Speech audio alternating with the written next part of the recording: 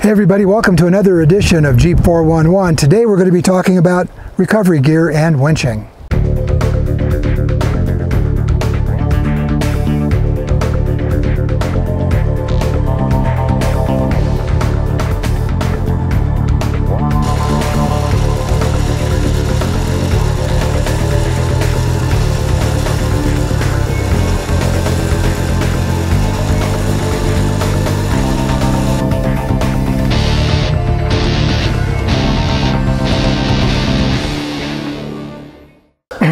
We're going to show you how to do a simple winch pull. This is actually not real difficult. A couple of things before we start laying the rigging out is how much force you're going to have in a different pull. 4 or 5 people could probably push the green Jeep up this slope because there's not much load on it. It's maybe 1,000 pounds, 2,000 pounds of pull by the time you get up here, which we're not going to do because we don't need to. But if we were on a 45-degree hill pulling up, we're going to be pulling the weight of the Jeep. So it's a 100% pull.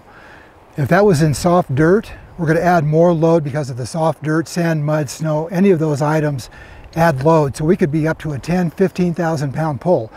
We have a 10,000 pound winch. We might need to use a snatch block on a pull like that just to be on the safe side and minimize the danger and minimize the load on the winch. With a 10,000 pound winch and a snatch block, we can do a 20,000 pound pull, which, believe me, is really scary. So we're going to do the rigging. We've got a fairly long, this is an ARB tree saver. It's fairly long.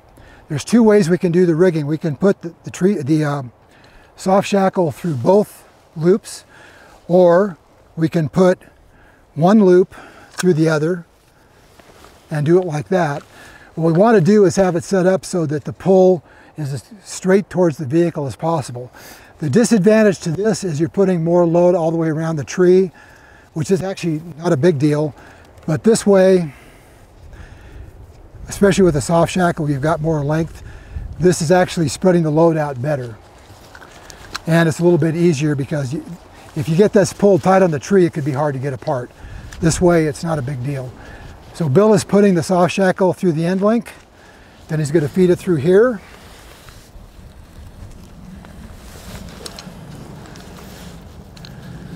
And hook up the soft shackle and we'll be good to go. Pulling your own vehicle using your own winch, the winch line is going to be static. It's not going to be moving.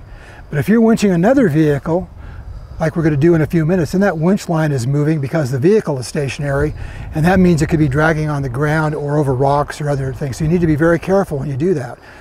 When the winch line is stationary, it's not such a big deal. So we're going to... That's where that sleeve really comes in handy. Because if Absolutely. you're in a rock and there's no getting around it, the winch line is going to be dragging across a rock. It's better to be going through that sheath than it is dragging right on the rock, because you'll wear it out and the rope will eventually break. Another thing is we're using a synthetic winch line, and this is a very light pull, so we're not going to put a damper over the winch line. Even with this light of a pull, if this was a steel winch line, we would be using a damper over this because that helps dampen out the forces, the kinetic energy, if this winch line was to break. So with this kind of pull, we're only going to go maybe 10 feet at the most. It's not a big deal, but you should always be using a damper when you're doing winching exercises like this. And if you don't have one, that could be somebody's jacket. A towel, a blanket, all kinds of things. So I'm going to go fire up the Jeep because we don't want to do winching operations without the engine running, because it puts a big load on the battery, even an easy pull like this. And we'll see how it works. So Bill is going to be in charge. He is going to have the remote.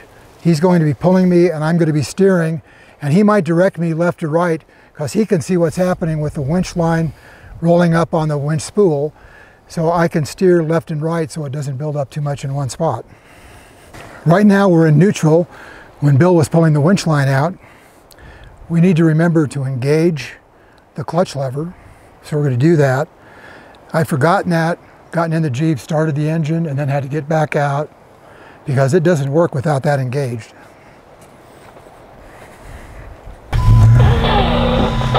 Now when you're doing this, one of the important things is you want to be in gear and you actually... Ready? Driver's ready? Okay, going in. Right. So I've got my foot on the brake until he gets the slack out. And you can see it's a really easy pull because we're not on much of a grade, so the slack keeps coming in the winch line because I could actually idle along faster than the winch is pulling me. So you want to slow down a little bit, ride the brake a little bit while we're being pulled. Okay. You never want to leave the vehicle in park when you're pulling somebody else because that can damage the transmission. Synthetic ropes don't have much energy in them because they're very lightweight, but it could take out an eye.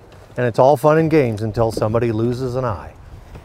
So your job as the operator is to make sure that nobody is within that length of the line, because it could snap here and that could be the entire arc, or it could snap there and that could be the entire arc. Yeah, so there's a 180-degree swing zone from both up at the tree and at the bumper winch here. You want nobody in that 180-degree arc this way or from up at that tree around that way. Anything in between is the danger zone. So Bill was out of harm's way because he was next to the tree. I was out of harm's way because I was in the vehicle. So keep those things in mind. That's a really important factor. Thanks for bringing that up, Bill. Okay, we're going to show you how to use a snatch block. And I'm going to use my winch to pull Bill up this little slope just so you can see how we rigged that. So, okay, go ahead and disengage. Okay, now we're going to show you how to hook up a snatch block. We have a vehicle that can get to us with a winch, and we're going to pull a Jeep that's in this, over behind you in this direction. So we want to pull actually from there to here. So we can set this vehicle up pretty much any place we want to using the snatch block. Either this one, the traditional one, or this new one. This one here.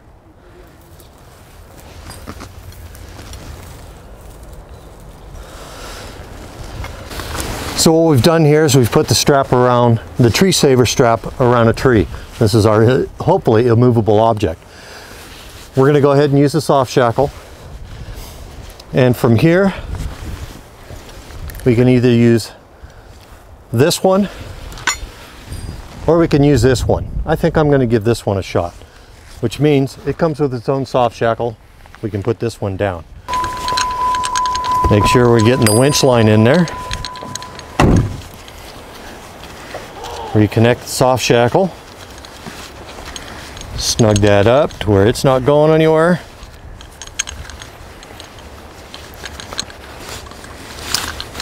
And so now the winch line will go around that pulley. So this one will take and hook to the vehicle that we want to move out.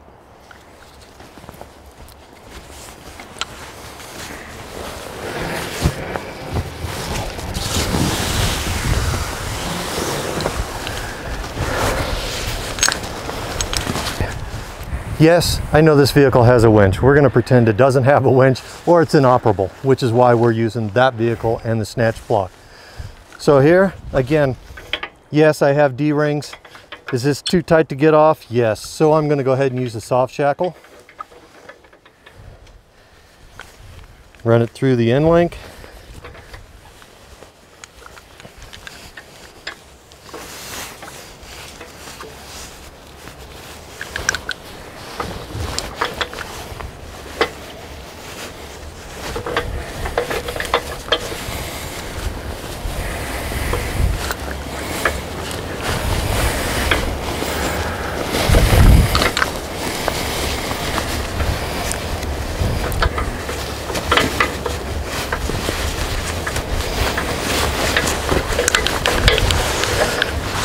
Okay, make sure everyone's clear.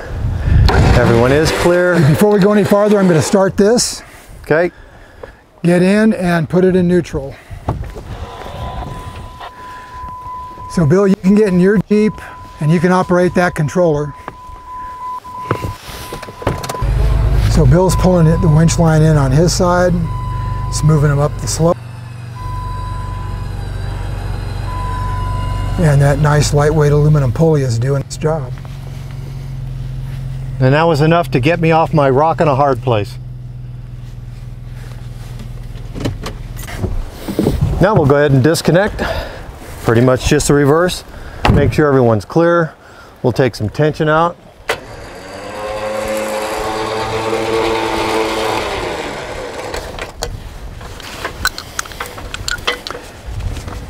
Another important thing I want to point out while Bill's taking that apart, you never want to hook one winch line up to the end link on another winch, because that's going to pull that winch line really tight and it could damage it. It puts a lot of load on the winch drum, so you never want to hook up to a winch with another winch. You always want to use a shackle, soft or hard, to a bumper or some other mount. As we're hooked up to that snatch block, we're going to show you how to double the capacity of your winch and use it really pretty much just as a pulley. I screwed it all the way in. Always going to back it off just a little bit. Still has the same amount of strength, but it doesn't tighten up on itself to where you can't get it undone after you're finished using it. So now at this point, we go out to a pulley where we'll need to fix the rope and back. And that essentially doubles the capacity and the leverage of pulling your rig out of a stuck spot. Okay. All right, now we're all finished with our winch and we're going to go ahead and spool this line back in. You always want to keep tension on it so it keeps a nice tight wrap on the drum. Otherwise it might wrap so loosely that you'll get too much in there, and like Don was saying earlier, it'll bind on the inside of the cage. So it's always helpful to have somebody else keep tension with you as well. Just makes it easier. And I always keep my hand back. I just don't like getting my fingers up here.